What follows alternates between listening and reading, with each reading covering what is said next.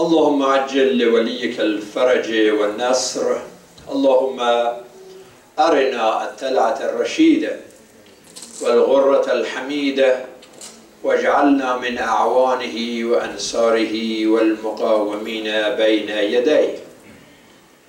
Let me start with saying congratulations to all of our brothers and sisters on this beautiful and blessing birthday of Al-Hujjah alayhi salam.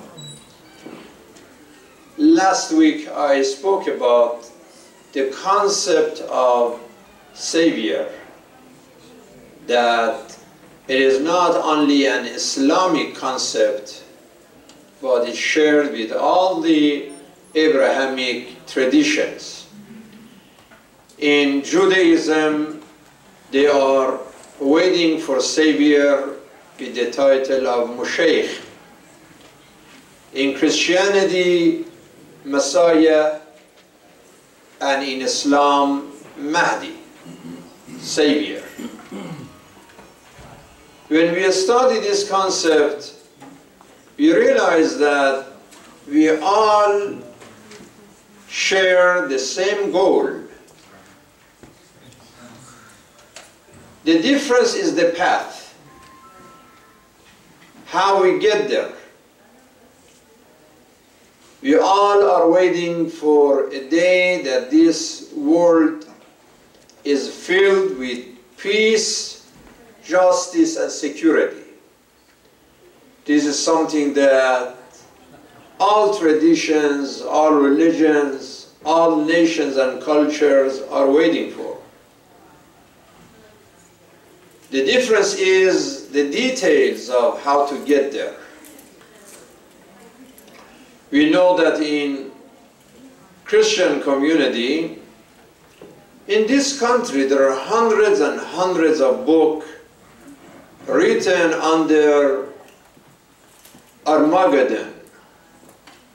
Armageddon is an expression in the Bible talking about the final battle between the forces of good and forces of evil. That at the end there will be a huge battle, that finally the government of God will govern the globe. This is a Christian understanding of the Savior, that at the end, after that Armageddon battle, Jesus is coming and the faithful will survive. In Judaism, they believe that their own Savior, Moshiach, is coming. That is not Jesus. They believe that Jesus came and he died and he never comes back. In Islam, though, we have indication that there will be battles. By the way, where is the Armageddon area? There are different ideas, but basically an area between what is the occupied Palestine and Israel, Syria and Egypt and Iraq. That area of Middle East is the location of Armageddon, or the final battle. Then we see the riwayat عن أمير المؤمنين عليه السلام ستكون رجفة بالشام تهلك فيها 100,000 يجعله الله رحمة للمؤمنين وعذابا على الكافرين. There will be a huge battle in Syria. We don't know which battle. Doesn't necessarily means the current battle, but there will be a battle that 100,000. That doesn't mean literally. That means a huge number of people will die, and that is a mercy for the faithful, but that is a punishment for the hypocrites. يقتل على جسر بغداد 70,000. The bridge in Baghdad, 70,000 people will die again. It's talking about huge number. And then we have in the riwayat السفياني من بلاد الشام متنسرا في عنقه صليب إنك لو رأيت السفياني رأيت أخبث الناس. السفياني أحمر أشقر أزرق.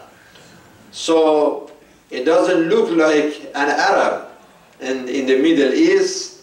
So it is like blonde, it is red and blue. So it looks like more like a European and Western guy.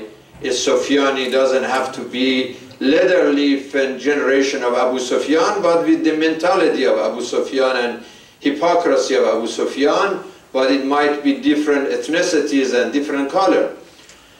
So these are many ahadith that telling us that it's going to be really a chaos at the end and before the appearance of the Savior, and so many battles going on and so many confusion. Imam Sadiq alayhi salam said, صوت من السماء من جبرائيل وصوت من الأرض فاتبعوا الصوت الأول وإياكم والأخير أن تفتنوا به. At the end there will be a call from the heaven, from Jibreel, and a call from the earth, from Shaitan. And he said, make sure that you follow the heavenly call and not the earthy call. ثم ينادي إبليس في آخر النهار. الصوت الأول ينادي مناد أول النهار ألا إن الحق في علي وشيعته. ثم ينادي إبليس في آخر النهار ألا إن الحق في السفيان وشيعته. فيرتاب عند ذلك المبتلون. So there is so much confusion. There heavenly call and an earthy call. One call is that the path of Ali and Ahlul Bayt, that is a path of truth, and the other one is saying the path of Sufyani. So there are so many different calls and so many chaos and confusion and battle at the end before the appearance of the Savior. Now somebody asked the Prophet, peace be upon him, that why we have to go through all of this? I mean, why a long period of occultation and ghaiba? Why Allah doesn't make it easier for us? Just right away, go to the point and, you know, get over with this chaos.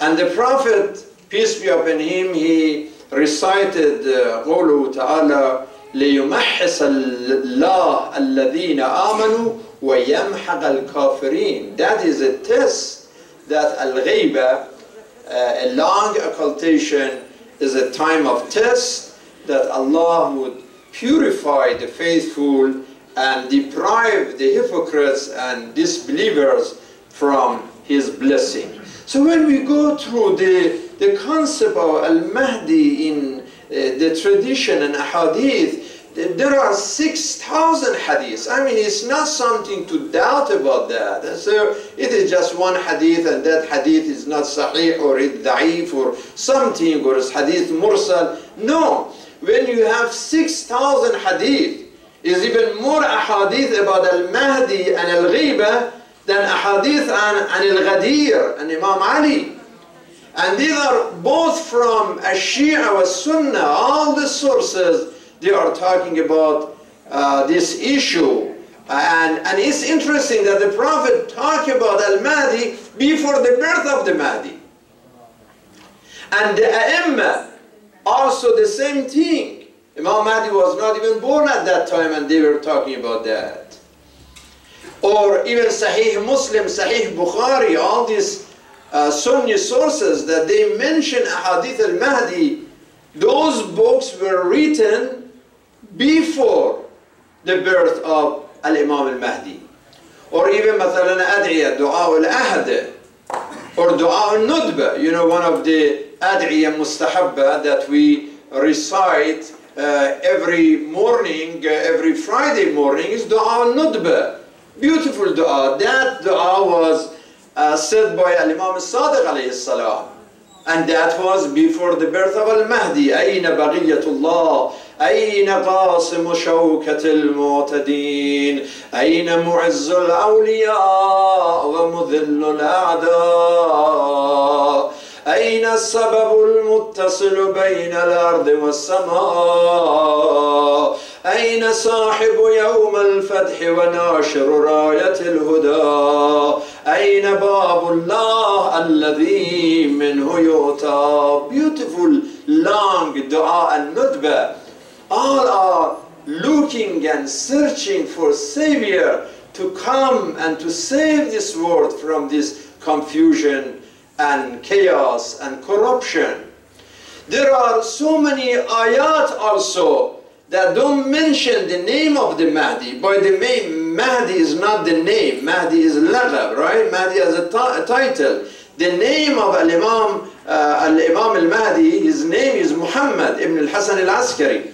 But al-Mahdi is a lagab, is a title. It's not like a personal name. But we call him al-Mahdi. He is a source of guidance. Allama al-Maylisi Quddis Sirru, he collected 70 verses from the Quran, that these verses are ta'wil of al-Dhuhur al-Mahdi. They are not tafsir, but they are ta'wil. That means indicating that there should be a time that this must happen. And there are many ahadith, many ayat of Ahlul Bayt in the Quran. For example, وَإِنِّي لَغَفَّارٌ لِمَنْ تَابَ وَآمَنَ وَعَمِلَ صَالِحًا ثُمَّ اهْتَدَى. So Allah is saying that I am Ghaffar, I'm forgiving. For whom? لِمَنْ تَابَ. Number one, for those who repent. وَآمَنَ. Number two, they have faith. وَعَمِلَ صَالِحًا. And they did good deeds. So what else we need? I mean, if we tubna, wa amanna, wa amilna amal salih, so what else we need? Why at the end thumma ihtada? So somebody asked the Imam that, Yabna Rasulullah, what is the meaning of thumma ihtada? Is it not enough that somebody taba wa amana wa amila salihan? Is not enough to receive maghfiratullah? And Imam said, ثُمَّ اهْتَدَى اهْتَدَى بِوِلَايَتِنَا. Someone who received the hidayat of Ahlul Bayt. Because someone may have آمَنَ تَابَ وَآمَنَ وَعَمِلَ صَالِحًا, right? But different direction. And at the end there is no guarantee that this person will get to this destination if he doesn't have that hidayah, doesn't have that direction. So these are about Ahlul Bayt. إِنِّي تَارِكُمْ فِيكُمُ الثَّقْلَيْنِ كِتَابَ اللَّهِ وَإِتْرَتِي. Both of them. Al-Mahdi, Al-Quran. We need to focus on the both legacy of the Holy Prophet. Many of us as followers of Ahlul Bayt, unfortunately, don't pay enough attention to the Quran. Well, the Prophet said, النَّذَرُ إِلَى الْقُرْآنِ عِبَادَةً. Even you open the Quran and look at the Quran, even if you don't read it, just look at the verses, عِبَادَةً. That's act of worship. As you are looking at Amir al-Mu'mineen, and Aisha قالت, رأيت أبا بكر يكثر النظر إلى وجه علي ibn Abi Talib. This is something that the Sunni scholars, they mentioned, that Aisha is saying that I look at my dad, Abu Bakr, that he keeps looking at the face of Amir al-Mu'mineen. فقلت يا أبا إنك لتكثر النظر إلى علي ibn Abi Talib. What happened that you keep looking at the face of Ali? فقال لي لأني سمعت رسول الله صلى الله عليه وآله يقول النظر في وجه علي عبادة.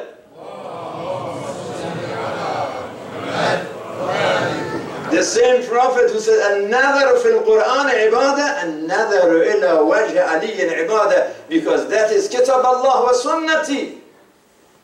And Imam al-Mahdi alayhi salam is the son of the same Ali ibn Abi Talib, and the son of Al-Hussein ibn Ali. And this is, we see this connection. You say, أين الطالب بدم المقتول بكربلاء? You are talking about Imam al-Mahdi, who is going to look at what happened, the tragedy of Karbala, and put things in order. There's a connection. Even in Ashura, when we see each other, عظم الله أجورنا بمصاب أبي عبد الله الحسين وجعلنا وإياكم من الطالبين بثاره مع الإمام المهدي. We say that.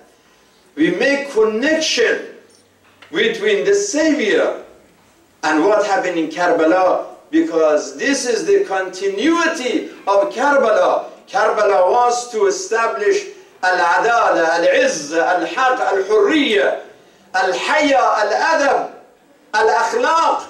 These are the values of Imam Hussein. These are the same values of Imam al-Mahdi, coming for rationality, for truth, for justice, for freedom, for modesty, for courtesy, for husn al-akhlaq, good character.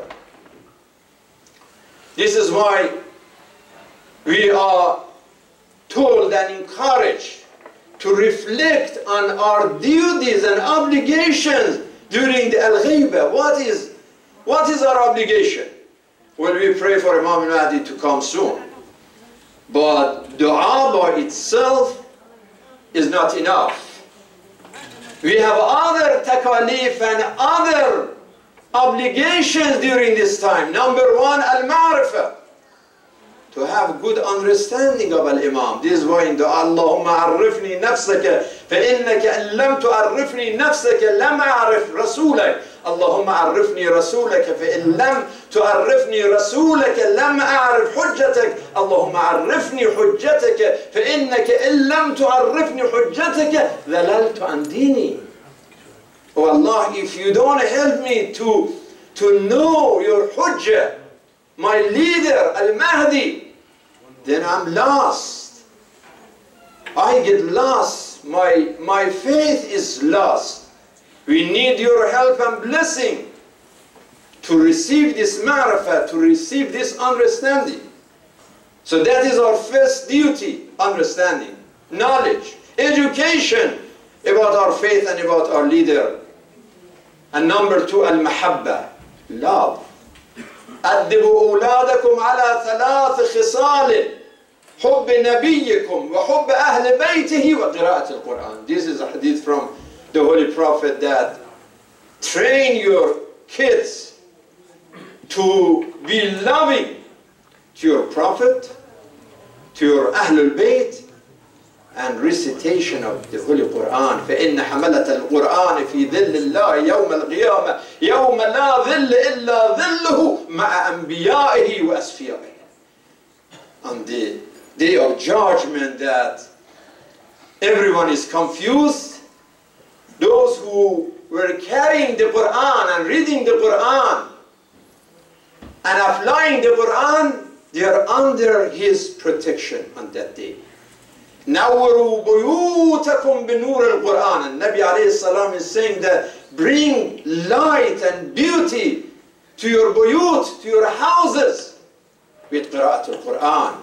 And Amir al-Mu'mineen said, شِيعَتُنَا كَثِيرَةُ تِلَاوَتِهِمْ لِلْقُرْآنِ. One of the signs of Shia is that they read the Quran a lot. Because Quran, أيها الأخوة الأخوات, brothers and sisters, Quran is the foundation of our faith. Quran is the foundation of our life. Quran is the foundation of Islamic civilization and Islamic salvation. And especially now that we are approaching the holy month of Ramadan, Rabi'ul Quran, we have to pay attention. Our kids paying attention. من قرأ القرآن وهو شاب اختلط القرآن بدمه ولحمه. Especially for the youth, when they read the Quran becomes part of their system, part of their breathing, part of their blood, part of their character. It is very important. So, number one, al-ma'rifah. Number two, al-mahabba. And number three, al-amal, action. So it doesn't make sense for some people say, نحن منتظرون, we are expecting the appearance of the Savior, but then be lazy and be irresponsible. Because Imam al-Mahdi is about Mahdi, is about hidayah, guidance and grace and direction. Imam al-Mahdi is manifestation of miraculous mercy of the Lord of this world. We are expecting for such a miraculous guidance and mercy, who is heralding the leadership of as-salihun, al-muttaqun, al-mustaz'afun.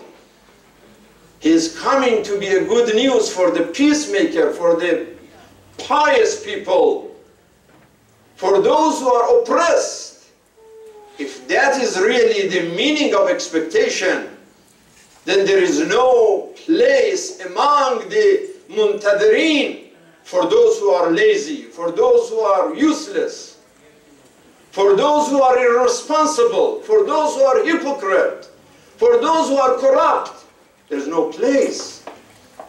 Because the philosophy of expectation is a philosophy of meaning and motivation and mobilization and determination and courage and commitment and iman and energy. So these are the meanings of al-intidar.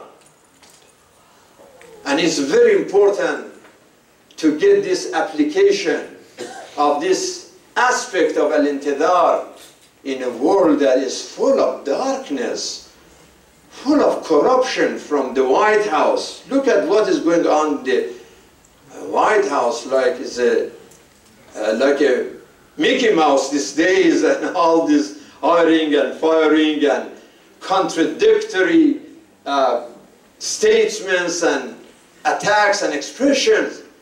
From that White House to the house of all the Saudis, even much worse than that. All this game and all this Islamophobia and Mahdi-phobia and Shi'a-phobia and Iran-phobia and all this phobia by all these false figures in the media, in the mighty world, in the money world, in the market, is just amazing. And this tells us that as muntadirin, we must be armed with al-ma'rifah, al-mahabba, al-amal, education, understanding, love, passion, and action. These are the duties of those who are waiting for Imam al-Mahdi alayhi salam. It's a big, big duty, brothers and sisters. And today is like the birth of this al-muntadar, al-maw'ud, this powerful, peaceful, promise leader who is introduced in the Quran and Hadith. Do we really wait for such a savior? I mean, our city, our community, our country, and the world don't show that we are really ready for such a savior. He is the qalb alam al-imkan. He is the heart of humanity and the heart of the world. And today is his birth. Where is that light and where is that excitement and passion and crowd and preparation that should fill the entire space and community and everywhere? So it's not to blame Imam al-Mahdi, where is he, why he is late, of blaming ourselves, where are we and how much are we ready with the arm of al-ma'rifah, al-mahabba, al-amal. This is not a business as usual. This Islamophobia, brothers and sisters, is so serious. You know this story of Hamtramck. You remember a couple of years ago, there was a big issue that they want to air like adhan from a masjid in Hamtramck, and all the media were like rising just for one adhan, that from the minaret they want to, like that was the biggest problem in the world, the media. Now, just last week there was another thing. It was not about prayer, it was not about a mosque, it was about some Muslim girls in Hamtramck that they organized a prom for the high school Muslim girls, and they said, okay, we want to be separate, we want to be free, just Muslim girls, we want to have a place and get together and have a prom. And that's fine. If women, they are together and they want to dance and there is no man and they are just among themselves, so they said this is not a problem, it's not haram, and we want to do that. I mean, they made the media from New York Times, started writing article about this from New York Times. To all the media have been talking about prom in Hamtramck. They say, oh, now the Sharia law came to Michigan because now this girl want to have a prom, they want to just have privacy dancing together. So if we pray, you cannot tolerate it. So, oh, they want to pray and the adhan is going out. Now they are not praying, they want to even dance, but they want to have like a small place. Even that is Sharia law, and that is dangerous. I mean, this Islamophobia is just ridiculous. Just ridiculous. But it's reality. It's reality that shows that how hard it is to be responsible, to be faithful, to be a practicing Muslim. And for this reason, maybe we hear in the riwayat, أفضل أعمال أمتي انتظار الفرج. And the Prophet said that, اللهم لقني إخواني مرتين والله, bless me to meet my brothers. Some people around him said, Ya Rasulullah, أما نحن إخوانك? We are your brothers. And the Prophet said, no, إنكم أصحابي, you are my companions. وإخواني قوم في آخر الزمان آمنوا ولم يروني لأحدهم أشد بقية على دينه من خرط القطاد في الليلة الظلماء أولئك مصابيح الدجى ينجيهم الله من كل فتنة غبراء. It's very hard that you stay faithful in آخر الزمان. It is like a night, total deep darkness, and you want to survive, and you are holding a thorn trees that is all this troublemaker around you, and you want to save and survive. It is how difficult that you don't have anything else to hold and to survive. This is how hard it is in that night of darkness in Akhir al-Zaman, the time that people may talk about Allah and religion, but kalimatu haqqin yuradu bihal batil. They say the right thing, but their action is different. They say Allahu Akbar, God is great, that's a beautiful word. But what they really means, they are not talking about Allah, they are talking about their egos, they are talking about evil. Kalimatu haqqin yuradu bihal batil. They talk about democracy, it's a beautiful word, but what they mean is dictatorship. They talk about freedom, but in reality they are looking for a slavery. It's not freedom. They talk about Islamic state and the Khilafah, the Caliphate, but that is not an Islamic Caliphate, that is corruption and crime and bloodshed. They talk about Jewish state. It's beautiful to have a Jewish state, Judaism, but what they mean by that is occupation and oppression and injustice. So always kalimatu haqqin yuradu bihal batil. This is khadim haramain sharifain. It's a beautiful word, khadim haramain sharifain. But in reality they are khadim haramiyin, not haram. They are khadim, they are the guardians of the corruption. Not Haramain Sharifain, they are Murtazaghin, the mercenaries Now they are getting mercenaries from Pakistan, from Egypt, from Afghanistan to go and to kill the people in Yemen. Can you imagine? All these palaces, all this power, all this pleasure, all these princes, they have one goal. A poor Yemenis that already millions of them in danger of death because of hunger, lack of food, lack of pharmacy and medicine.